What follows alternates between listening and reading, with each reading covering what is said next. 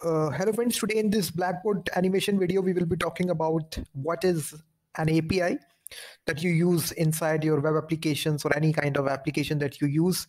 So basically, we will be talking about this term with real world examples. So you will be able to understand this term really in depth. We will be taking a lot of more examples. So source code examples as well. So please hit that like button, subscribe the channel as well.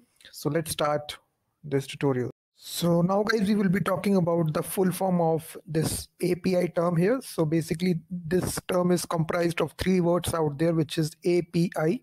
So the full form of this term is A stands for application, P stands for programming, and I stands for interface.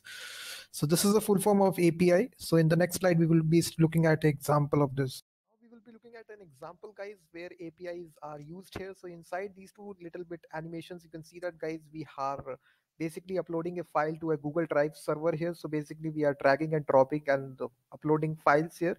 So basically, and the second animation, we are having this Google Map live location tracker here, GPS location tracker. So you can see in a nutshell, API allows you to connect multiple services and programs with each other. So basically you are calling in this API from a browser such as Google Chrome or Firefox, and then basically you are calling this an external service or external API which is hosted on other website, which is Google Drive or Google Maps. So basically API acts as an programming interface. It hides all the abstraction and only it provides you one URL where you need to hit that URL and basically you will get the result. So in this case, we are uploading files. We are showing Google Map location tracker. So you can do anything. You can upload photos to Facebook using their own API. Every website, every social network website provide some kind of API to their endpoint users or developers so that they can build out some more extensive applications. WordPress also have their own API so that they can add post. Google Search Console also have their own API so that they can build some more applications on top of that. So every application, every website has their own API. And in this example, you can see basically we are showing it. So API allows you to connect multiple services and programs. So now guys, the question arises that how to call this API. So basically you can see inside this animation how to call this API. So you can call this API from the browser itself or any REST API client such as curl. So you can see we have the client and we have the server. So client actually represents the browser from which you are calling the API. It can also be curl client also or in the command line itself. So the nice thing about using an API, guys, it can be called from any programming language. Either it can be Node.js, JavaScript, PHP, Python, any framework. You can call this from React.js, Angular. So it is not dependent upon any specific programming language. It's just an interface. You can call this from any programming language, any backend server. So it's the nice thing about this API. So basically it just hides the abstraction between the two computer programs. So you just need to call this API by going to a specific endpoint or URL so that you can use it with any programming language. So there is no restriction. So now we'll be looking at, guys, how basically the response is returned from an API. So whenever you call an external API such as Google Drive, Google Sheets, or YouTube Data API, or any sort of external API, how that data is returned to us in the browser. So this data is returned in two formats. First is XML format, which is very old format.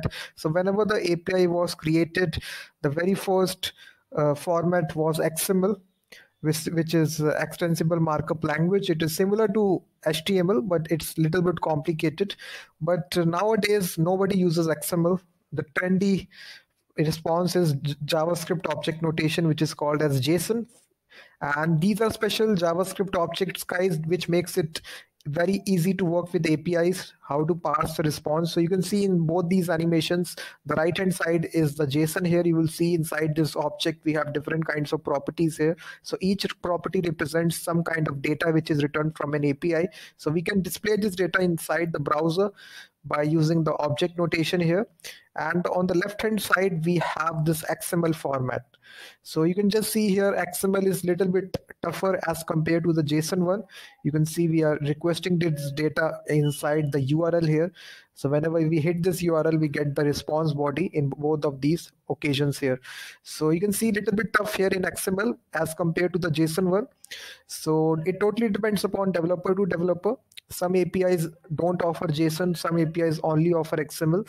So it also depends upon whichever API you are calling. But in normal notation, I will definitely choose JSON over XML. So now guys, we will be talking about the authentication in API. So basically authentication simply means that you have the access in order to use that API. So similar example will be Google login. Here inside this animation, you can see that guys, basically whenever you have visited any website, there is two options out there. You can go log in with Facebook, you can log in with Google. So every social media website provides this login features in every application so that their users is very easily can log in inside different applications using their Google account or Facebook account. So why they offer this functionality?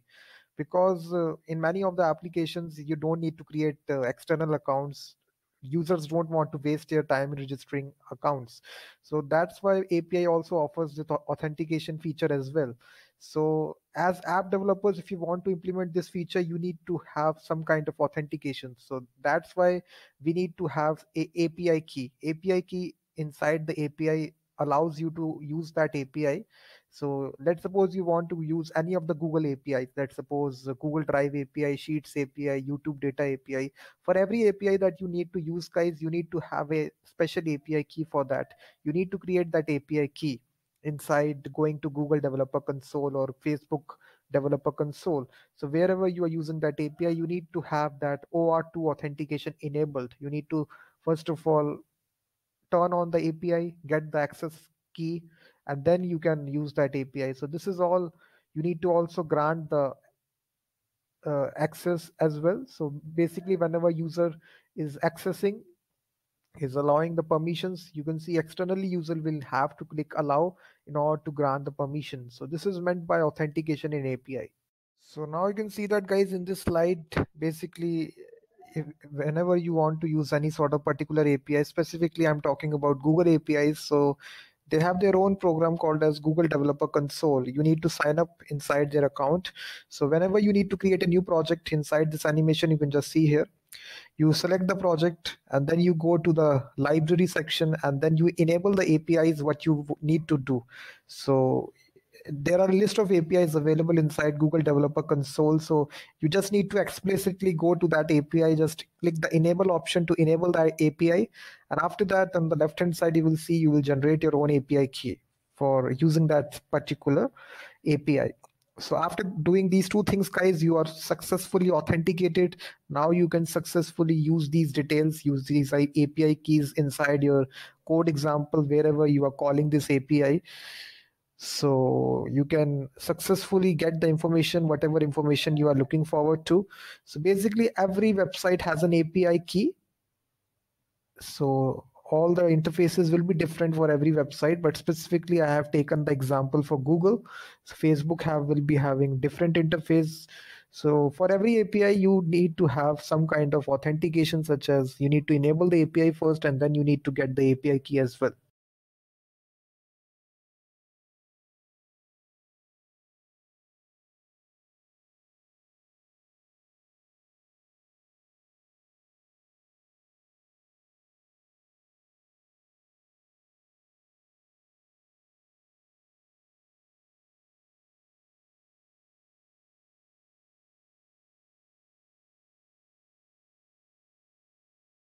So now lastly, guys, we are letting you just see the real world example how to use API inside your any programming language. So specifically here we are generating a random user here and we are using React.js for this. So Axios is our HTTP client which is making the request to this REST API, which is hosted on randomuser.me.